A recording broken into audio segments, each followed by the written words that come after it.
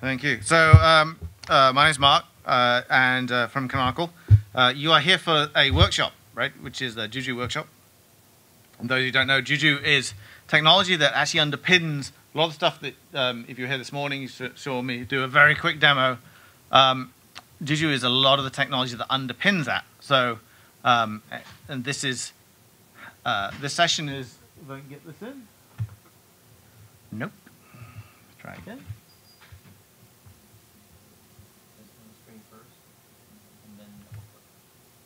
Come on. Thank you, Dustin. In fact, no, I don't know even, because otherwise it's going to be painful. So those of you who run Linux laptops, this is how you change your display when you connect to a projector. It's not currently part of the planned demo, but let's try that anyway. Press Alt and drag. There we go. There we go.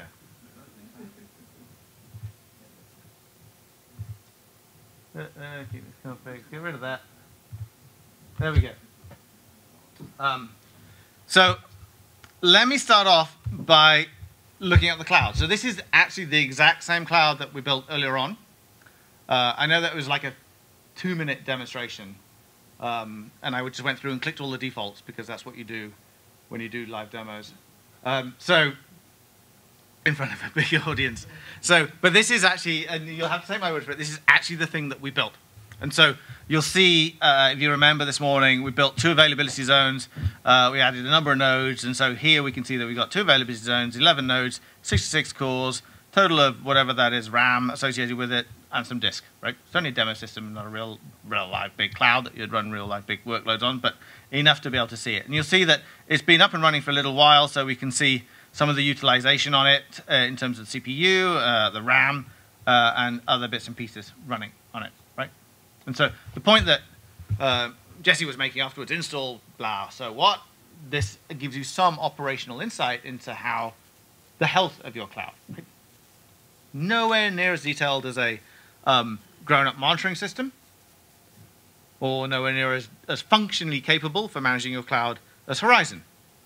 But as a systems management tool, if we were looking at all of our different systems and computers that we have associated with our infrastructure, all these different components that we have, it's always dangerous to go and click one randomly, but we're going to have a look at the other system here. Information about the server that's running, the security status of that, if there are any patches outstanding, if there are any administrative tasks that we need to perform on that. You'll see details about this. Apologies for the resolution. I could probably fix that, but I won't. But you'll see all the hard information relating to that, and we can go and see, for example, have a look in monitoring, get some information about loads, etc. Right? So this is not designed to be very detailed management of our cloud, but it's designed from an operator's point of view to give us a very clear, simple picture of, okay, what's the state of my cloud? Is there any red lights that I need to see, right? Use it in conjunction with a different monitoring tool. Use it in conjunction with your dashboard. Dashboard, right? This is the OpenStack dashboard, Horizon, for the cloud that we built this morning. So what happens when you switch networks, moving between rooms?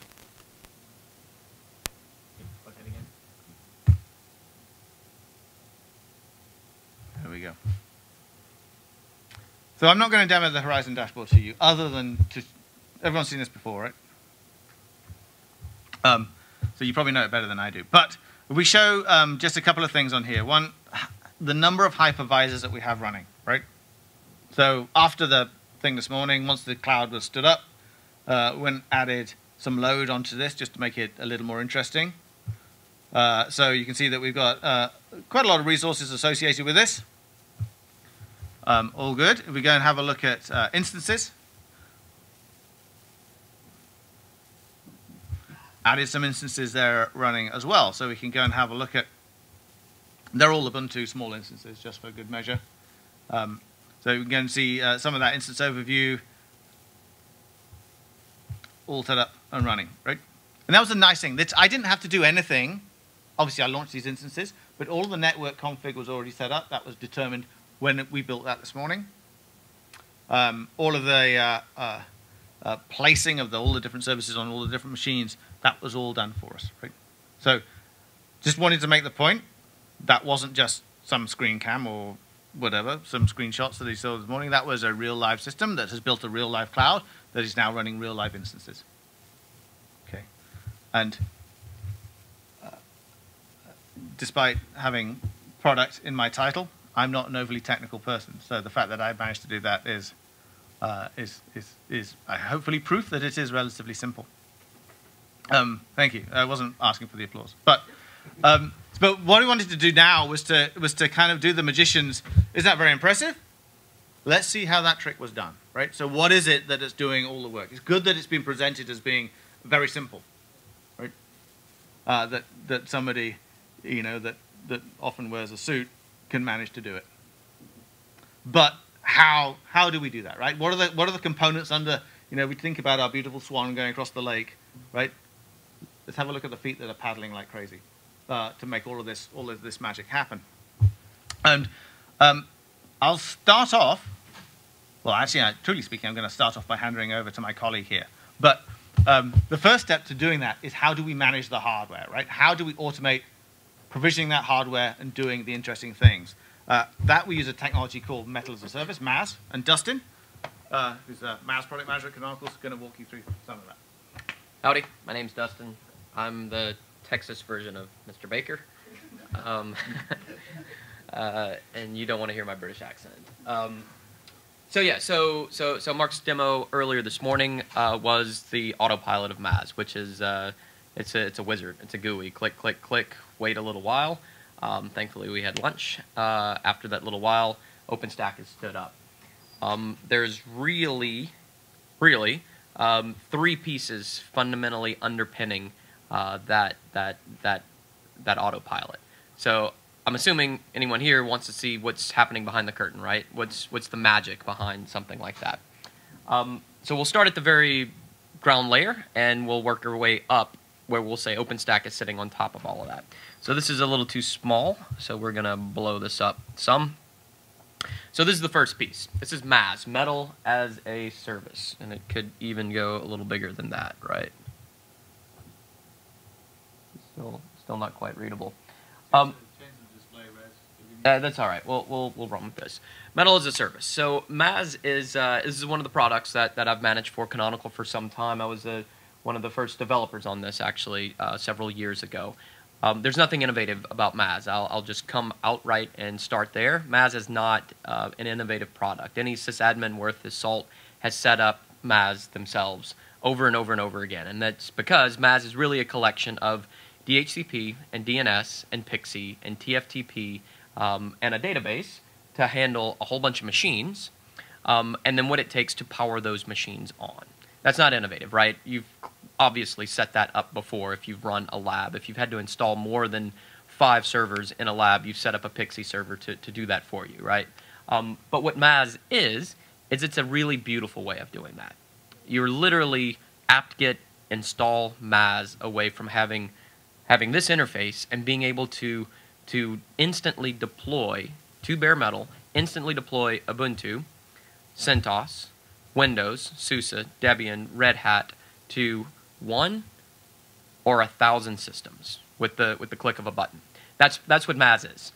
We started out with MAS, working exclusively with Ubuntu, and over the last couple of years, our customers have actually funded the development of MAS deploying other operating systems as well. That includes CentOS, that includes Windows, and others. For the sake of this demo, everything we've done has been on Ubuntu, and we certainly only deploy OpenStack on Ubuntu, at least within Canonical. But there are use cases for MAS actually deploying other operating systems to bare metal. It takes about 2 to 5 minutes, depending on the OS, to actually deploy those systems. So with Landscape, with that graphical front end that Marc used to deploy, with that autopilot, under the covers at one layer is the Metal as a Service layer, which is taking care of selecting the machines to deploy, turning those machines on remotely, creating a Pixie instance, booting those systems over Pixie, booting that into an ephemeral environment, which is just a temporary environment where that system comes up and then it receives its instructions. It receives its commands, which includes wget of an image, dd that image to the disk, well, excuse me, format that disk, partition that disk, dd that image to disk, and then reboot the system in its new pristine environment. Once that happens, then the next layer takes over, and that's something we call Juju. I'll get to that in just a second. Let me give just a really brief tour of Maz here. This is logged into the Maz server. Actually, I can see this right here. You'll see that we've got the dozen or so machines that Marc, 17 nodes that Marc deployed OpenStack to. They're all in a deployed state. I can select any one of these nodes and see the typical information about that machine. It's just demographic information: how many CPUs, how much RAM, how much disk. We're still loading. We're over a VPN tunneled connection over Wi-Fi out to the tethering through my phone, somehow making its way into a lab in London. So just bear with me as we attempt to demonstrate this. What's actually, you know what we're going to do? We're going to look at Maz closer on this box, which is sitting right here. So we're going to switch over to a different system. This is the same Maz, or sorry, this is a different instance of Maz. It's the same technology, but instead of being in a lab in London against Xeon rack-mounted hardware, we're actually talking about this machine sitting right here. So I'm back. Don't worry about it. We're actually talking about this system. This system actually has 10 physical nodes, 10 real independent nodes, each one with their own CPU and RAM and network and disk. There's 5 on this side of the box, 5 on that side of the box. They're 4-inch by 4-inch Intel NUCs. Desktop PCs, you wouldn't put these in a lab, but they're fantastic for an environment like this, where we can plop one on a desk, plug it into the wall, stand up OpenStack in about 15 minutes on real hardware. You'll see this is that Maz, and we're not going to have to go over the interwebs to talk to these machines. So hopefully just a click and this works. Or yeah, there we go. So we got a machine up. This machine, we can see its architecture. It's got 4 cores, 16 gigs of RAM, 270 gigs of storage, and then some very important information here, which is the power type. So Maz knows how to turn on machines. It knows how to remotely power on systems. These systems have something called Intel AMT, but in your lab, in your data center, you're going to see something that looks a lot more like, if I click Edit, a lot more like these power management. HP, ILO, Cisco UCS, Versh, IPMI. These are the common technologies that are used to remotely power systems on and off. Maz has a very pluggable little driver set. Writing a new power manager is about 50 lines of Python code. And then all you need to do once you have selected the power type, you give it the information as to how to find that machine, either by MAC address or IP address or both, and then a password is typically password or certificates typically there. I'll also see that of those 12 nodes, there are some nodes that are in the ready state. So you should see 5 lights, 5 LEDs powered on in the front of that box. We've got another 5 lights that are not powered on. So what I'm going to do as an introduction to our next tool, the next layer up in that stack, that's Juju, the orchestration system.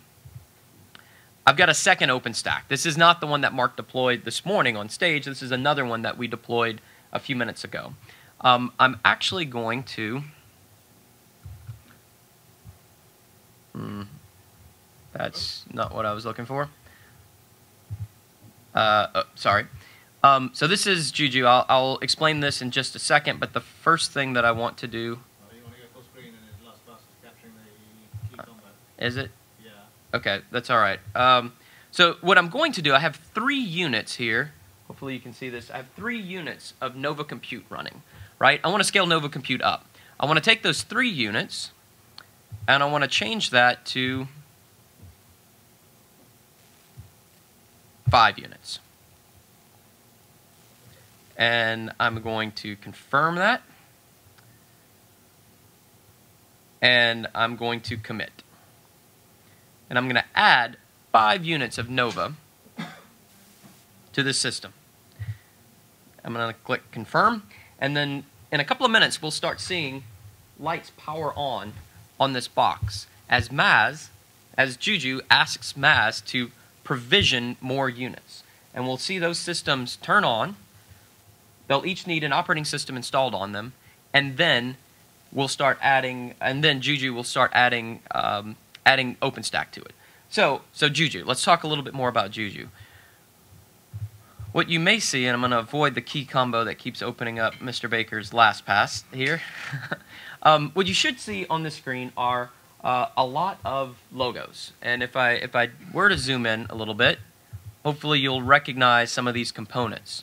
Certainly the Nova Cloud Controller, Nova Compute. Here's Neutron. We're running an NTP service to keep all of these systems time in sync. We've got Ceilometer. We have a MongoDB, which Ceilometer depends on. We have a MySQL and a RabbitMQ, a messaging queue and a stateful database. We have Heat, a templating engine. We have Glance, which is storing our images. We've got Sender, providing block storage. We have Ceph, providing the back end of that block storage. Ceph has a couple of components to it, and as does Sender. I'm sure I've probably skipped something in there. Oh yeah, Keystone, right? Of course we need Keystone. The sum total of all of that looks something like this, and these icons are very drag and droppable. The lines in between the different services indicate the dependencies, the different services that need to talk to other services to get their work done. For instance, Keystone needs a database. It needs a MySQL. Keystone needs a RabbitMQ. And typically, if you were to install this by hand, you'd have to establish all of those relationships yourself. You'd need to go in and edit Keystone's configuration file. Or perhaps you'd use a configuration management utility to try to keep track of all of that. Well, that's ultimately what Juju is doing for you here. It's established all of those relationships. It's maintaining those relationships. It's tracking the health of those relationships, and it knows how well that system's working. I'll take just a second to point over here, and we should see some of those lights powering on. You can see the top light is power, and the bottom light is hard disk activity, and so those bottom two machines I happen to know are right in the middle of that 1 gigabyte DD to disk. So it is just throttling that I/O is just thrashing that SSD right now. In a couple of seconds, that install of the operating system will be complete. It'll reboot, and then it will start receiving the Nova Compute instances. Now, in this OpenStack, if I go to the Hypervisors tab, I'll see that we currently have 3 hypervisors here.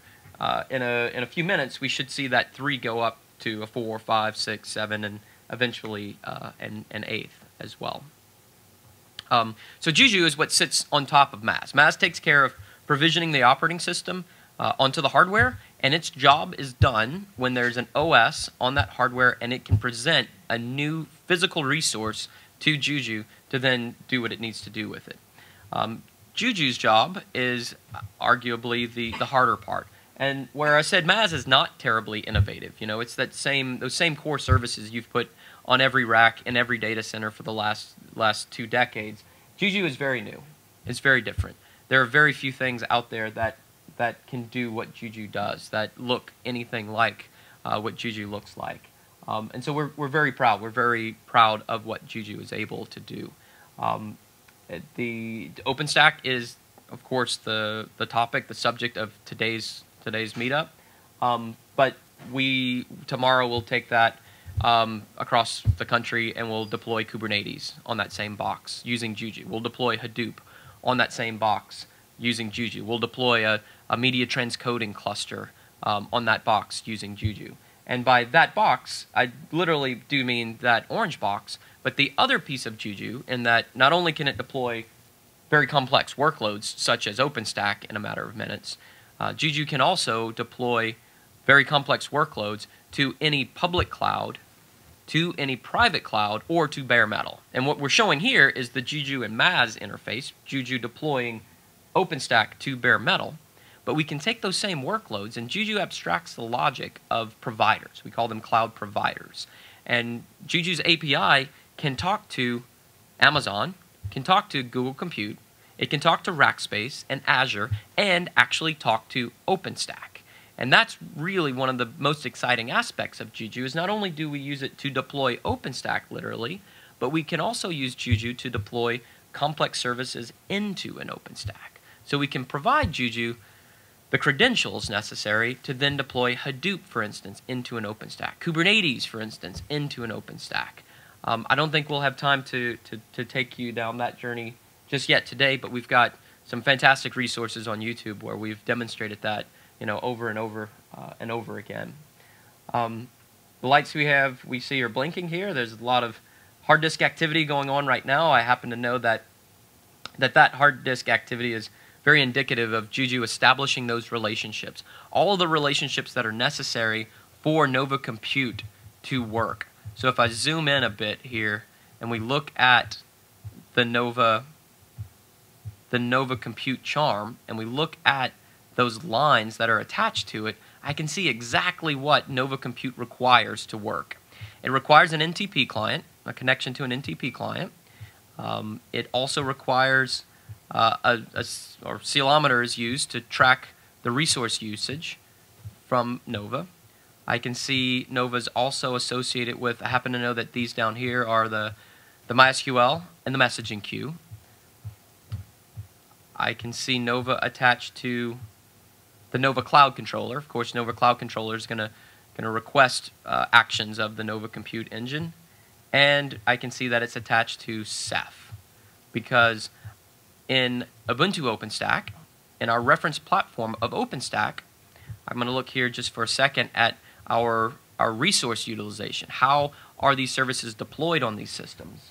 And I can see that every single service, and I do literally mean every single one of these services, with the exception of Nova Compute itself, which is our hypervisor, every service is running in a Linux container, right? And so I've been here in Seattle all week at ContainerCon, and there's lots of discussion about, how can we get things into containers as quickly as possible, and I've talked to both startups and enterprises both about, they're telling me that they're, working on moving their critical infrastructure, many of their services, some of them from virtual machines or from hardware into containers.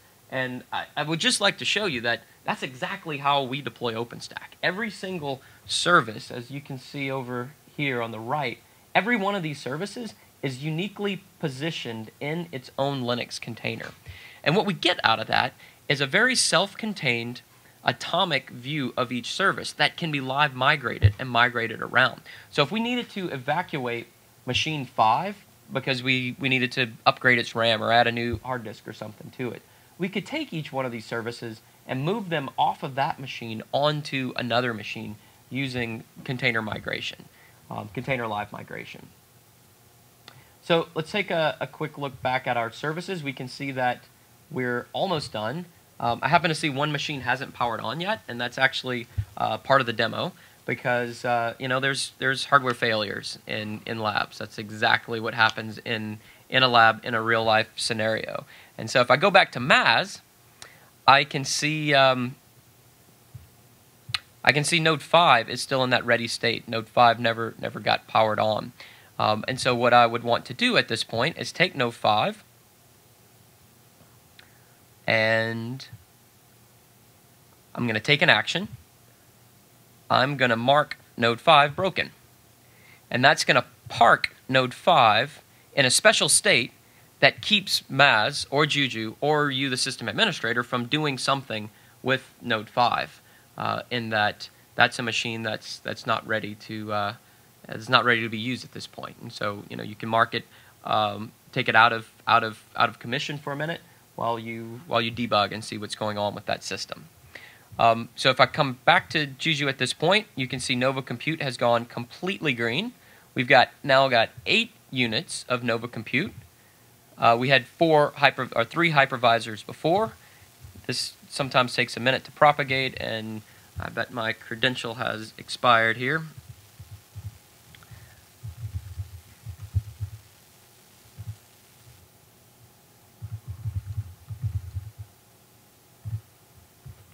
We log back in, and we can now see we have scaled up our OpenStack. With a matter of clicking a button, we said, OpenStack, I want you to go bigger. I need more compute. I need more storage. And we've taken those 3 hypervisors now to 8 hypervisors. Mr. Baker, I think that's what I have. Yeah, no, absolutely. Questions? Yes, sir. Can you scale down to? Can I scale down? Sure. So, you'd want to certainly evacuate these systems. That's usually not supported through the GUI. You would do that on the command line. But yes, you can remove units. That's a Juju remove unit. I should probably say that I would have normally tested the crowd to see if you wanted to see all of this work happening on the command line or in the GUI.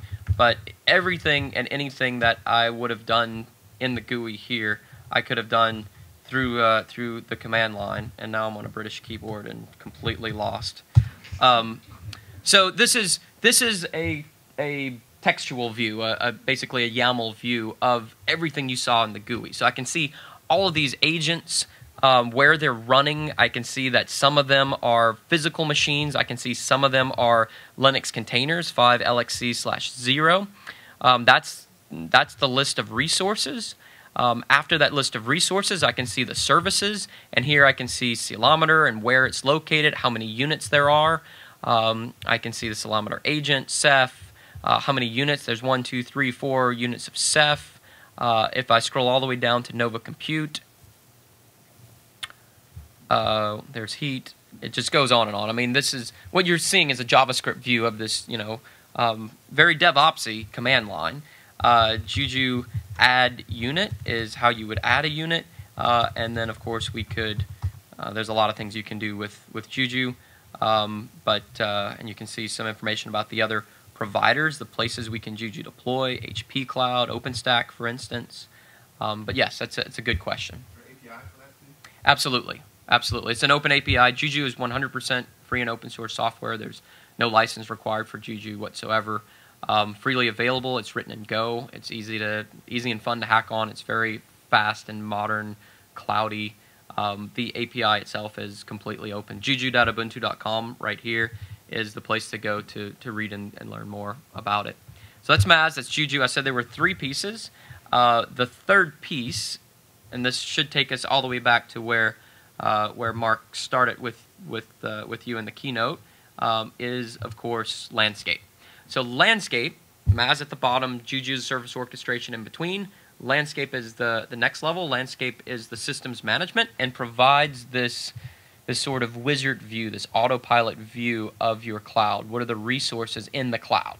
Not what's the hardware underneath, not how are the services orchestrated together, but what is the cloud that you've deployed here. So often when I'm dealing with my OpenStack cloud, I've typically got 4 tabs open. The Launchpad, sorry, the Horizon, of course. Where's your Horizon tab? Horizon, number 1. Landscape, number 2. Juju, number 3, and then Maz, number 4. And across those 4, I've got a view at any layer I want of the cloud. What are the instances in the cloud doing? What does the management of that cloud look like? What are the services deployed in that cloud look like? And what's the bare metal at the very bottom doing? Does that make sense? Any other questions? Yeah, one other question. Yep. You said that everything was running in a container, at least those services. Is that like LXC based? Yes. Yeah. Okay. Yeah, so that's a great question. So if you're familiar with container technology, there's a few different alternatives out there. LXC is the container technology that Canonical's been working on since about 2010. So we've got a good 5 years experience with that. We've recently extended LXC with the LexD project, and the two work together very closely. So LexD we treat as a hypervisor. It's ultimately a hypervisor that manages containers that run in that hypervisor. LexD is another API. It's a REST-based API that manages all of the containers on that system, and that's ultimately what we're using. Individual containers you might call LXC. The command line client that talks to the daemon is also LXC.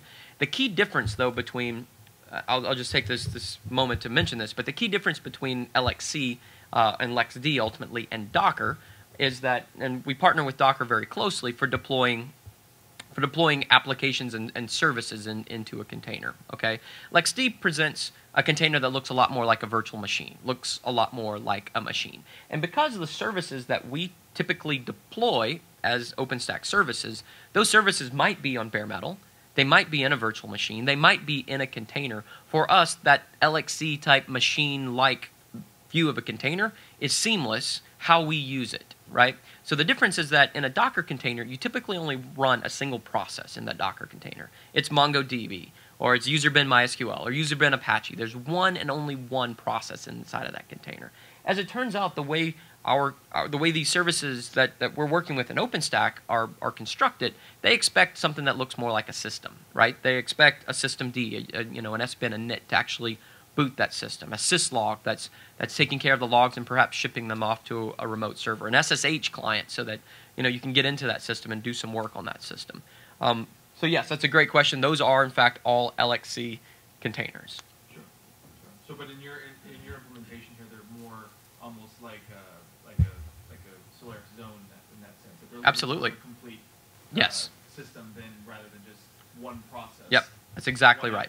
That's exactly right. And that gives us the portability of deploying those services just as easily into a container as a VM, as a machine, because those machine containers, those Solaris zones or BSD jail-like container, looks like a system, So we don't have to make major changes or any changes really at all to that workload to make it Dockerized or, smart for being containerized, right? So the rampant popularity of Docker actually has skewed people's microphone thing. Has skewed people's view of containers, right? Containers like Solaris zones, absolutely. It was my rooted environment. I can do whatever I like with it. Because Docker, so many people think about Docker now as creating immutable containers and just kill and create kind of thing. It's some of the preaching we're having to do now is actually other types of containers, right? And there's definitely benefits to using both. So just to kind of finish up, because we're nearly out of time, was all the things that Dustin has just showed you there. Maz engaging with the hardware, Juju talking to Maz to be able to spin services up on that hardware, is all, if I pinch some HP terminology, under cloud, right? So this is how we are using these technologies to deploy and manage and scale, as you saw, hopefully, the cloud itself, OpenStack itself. But somebody this morning made the point, I think it was Alan Clark, wasn't it? Right? It's the services that matter, right? End user services are what matter. So the great thing is that here in our environment, landscape environment, you see these couple of key points here. Download your cloud credentials, download Juju configuration, right? So if I just go and click on this and open here. Did I just save that or did I open it? Let's go and have a look again. Then we get it. Oh, it's because that's already open. I don't want that at all.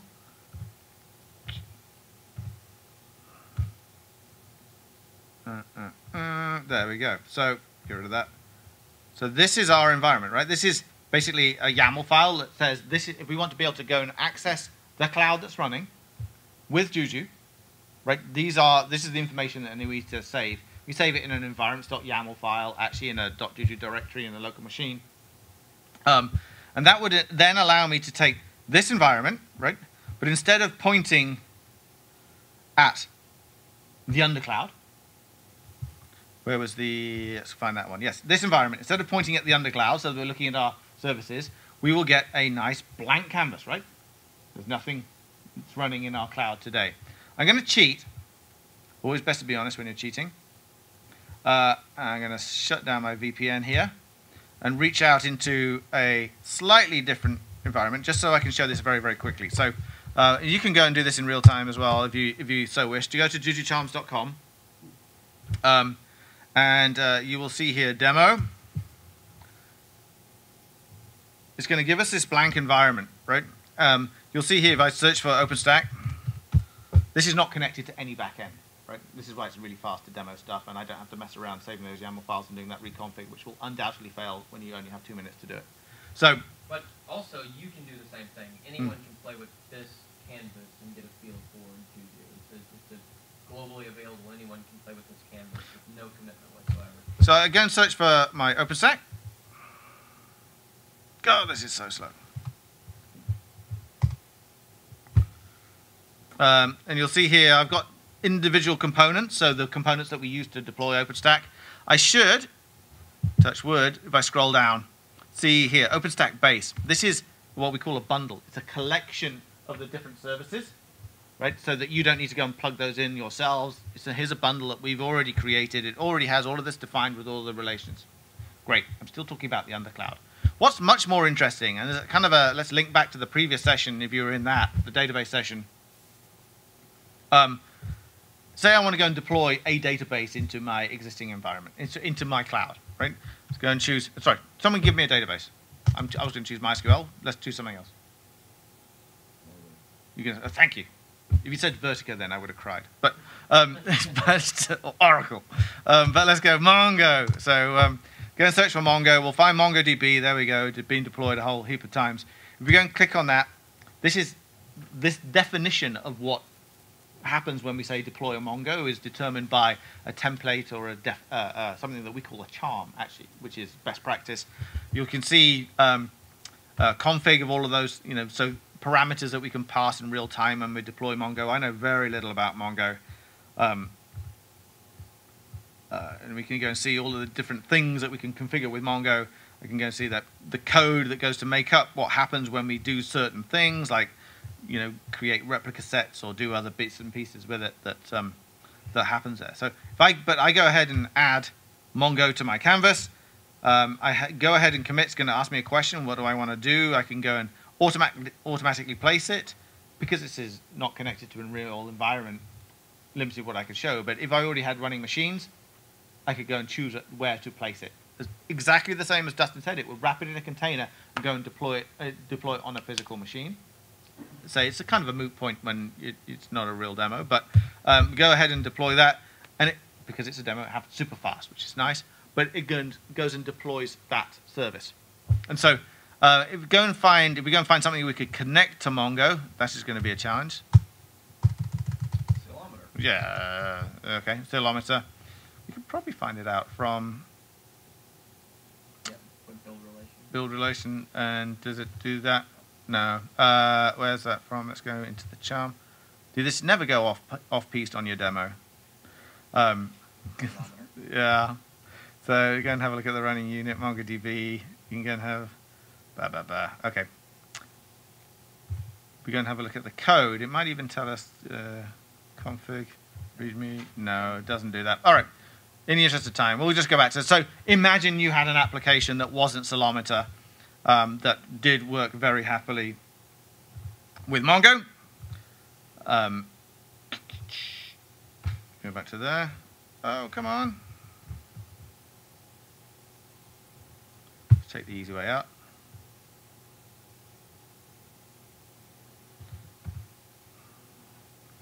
To my canvas, commit, automatically place, and confirm. And then exactly in the same way, so I need that box to disappear because of the resolution. It's messing up my screen. And let's go and choose Ceilometer here. So let's go and deploy that, add to my canvas, and commit. Exactly the same process. Goes ahead and deploys. To add the relation between the two, it'll say, yep, I can add those. What happens at that point when I hit commit? All determined again by that config. So what happens when I connect a service that can use a Mongo database with a Mongo database is all determined by this charm. Who writes the charms? You do, right? So there's about 100 and 200 something. I don't know. There's a ton of them now. Yeah, there's a ton of them now. So most of the ones, certainly open source technologies, all the things that you know and love or loathe, but you know, MySQL and Redis and Mongo and Nginx and all of those good things, right? There are charms for those. We work with open source community to develop them. We're not the best people to write a Mongo charm. We had the MongoDB people write parts of that and certainly verify the work that was done.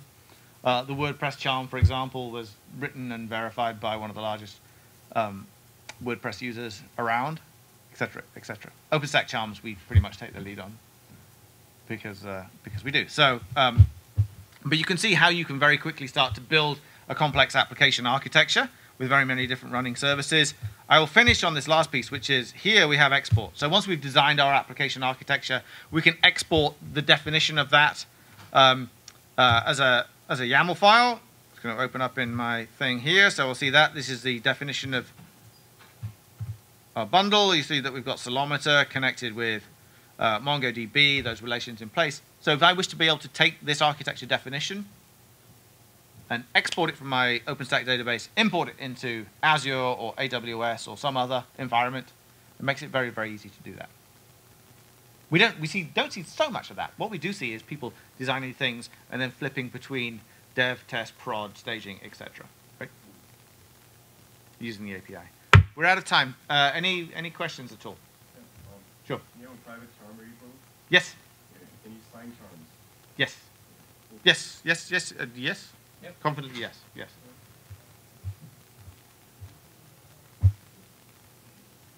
Alrighty. So that concludes all of our stuff today. Please be very kind on their forms, right? Our bonuses and commissions depend upon it. So, and otherwise we won't get home. Otherwise, Arturo is going to be here for a while. Dustin and I have to shoot out now. But if you have any other questions you want to catch, then please, I'm marc.baker@canonical.com or @marcbaker, Mark A. Baker on Twitter. So any questions or feedback, we can give you our postal address if you want to send us checks, all that kind of thing. So thank you very much.